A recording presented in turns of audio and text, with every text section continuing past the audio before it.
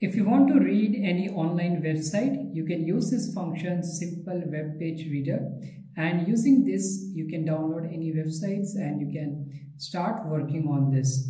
Let's see how it works. I will import from llama_index.readers.web import simple web page reader.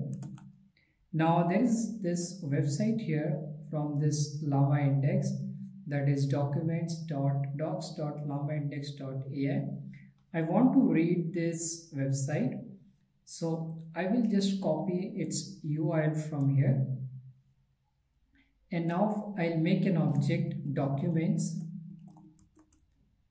Then I will call this simple web page reader, and inside this I am going to pass one parameter HTML to text. This is going to be true. Then I am going to call the function load_data, and inside this I am going to pass the URL that I have copied in list. So I will just paste the URL. This is the URL. Then I will close this list, and then I will execute our code. Now this will read this online website. If I print here document, so here you can see we are able to read this document, and you see a lot of text here. So let's see what is there at index number 0. I will write here documents and then 0. So you see that we have this document ID. So from here we are reading this document, and if you go here, so this is the URL, and then we have something like embedding is none, metadata. So these are all the HTML text that you are using from these websites, and after some time or after some lines, you will see the actual content that is present on this website. So this is the content that is there on this website. For example, why context augmentation. So I will just copy it from here, and then I will search here where it is. So okay, I don't need to search it. Here you can see why context augmentation. So we are able to see this content from this website, and to display it even in a more cleaner way, there is something that we can import, and that is markdown.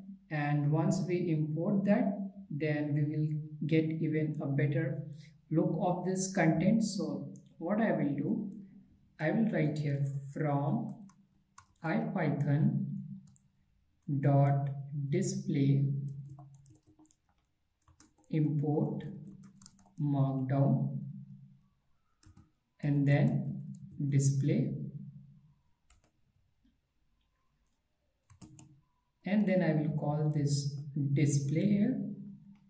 Inside this I will call this markdown function, and inside this I will write in f string f, then b, and then in dictionary I will pass this documents, and then again b here, and then let us execute our code. So it says syntax error.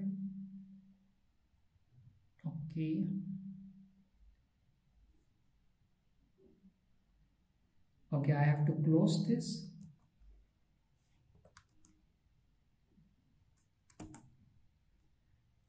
And now here in the output you can see, so we got this document ID, this is the website, and then we have all this information, embedding is none, and so on.